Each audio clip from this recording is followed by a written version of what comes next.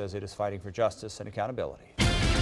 Breaking news tonight from Milwaukee's South Side. The medical examiner has been called to a shooting near 15th and Becher. Fox 6's Jerica Williams is there live. Jerica, you've just arrived on the scene. What can you tell us? You guys, this scene is very, very active still. Milwaukee police were called here about 8:20 tonight, and they found a 35-year-old man fatally shot. Take a look at the scene behind me right here. We have investigators still on the scene.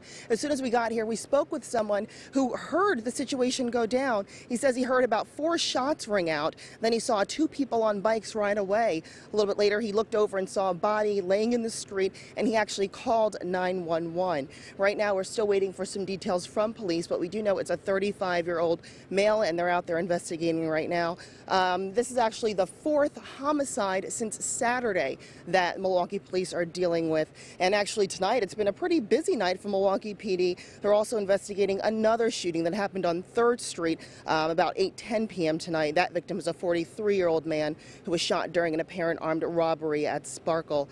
Now, we're told that victim was a store employee. We're still trying to understand what exactly happened here, who this victim was, what was the motive. Lots of details to figure out, but we'll bring you the latest as soon as they come about.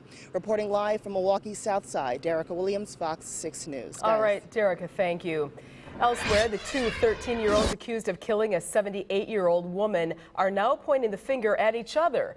The victim is a Sheboygan Falls woman and